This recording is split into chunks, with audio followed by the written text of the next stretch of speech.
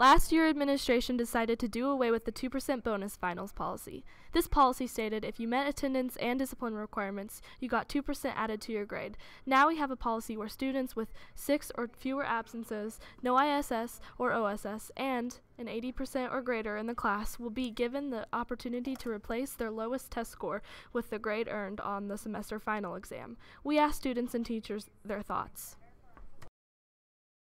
I liked having the 2% bonus because it helped with your grade more, or I think it helped more and gave you more of an idea of what it would be in the end. I think that the new finals policy isn't as good as the old one because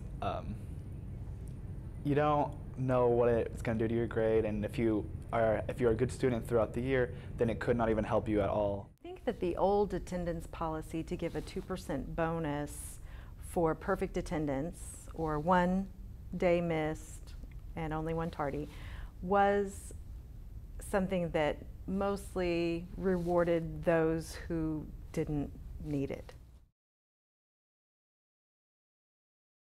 Really didn't affect too many of my students because you have to have at least an 80% in order for that to take into effect.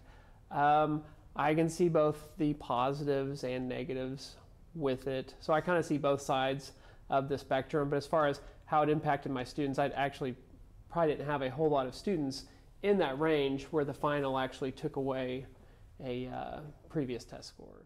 I think of the finals policy that's new to this year instead of the 2% bonus is, honestly, I don't know if I like it. I would prefer the 2% bonus, but I do think that the new final policy is really well due to if you have a really bad week and you fail your test and it brings your grade completely low to maybe a C or D in that class, and let's say you do really well in the final and you get an A, it will replace the